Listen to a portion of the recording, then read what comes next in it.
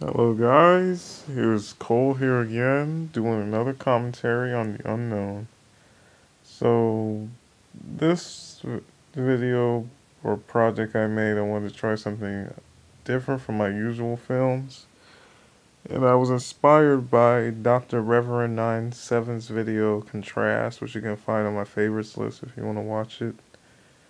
And like I said in the description, it's about a robot guy who has no memory of how he got there, so I wanted to set the setting kind of bizarre and strange with all the pieces and body parts laying around. And as you can see, I took apart one of my favorite figures to make him look a little more like an old robot. You see, he looks at the mask, which each mask kind of has its own story, but it doesn't really go into detail about that. And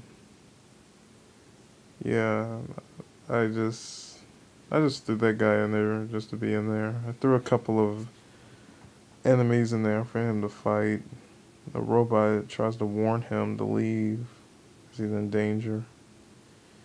Those two guys try to attack him, and he slashes them in half like a boss.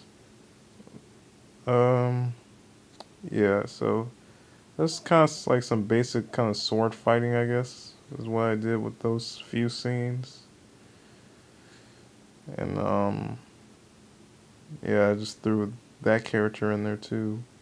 So he's the main bad guy who tries to kill the main character and says he's trespassing. So the main character ends up stabbing him in the head, and he falls into a box and basically dies. So I might do more with this character. Maybe add another character too. So who knows?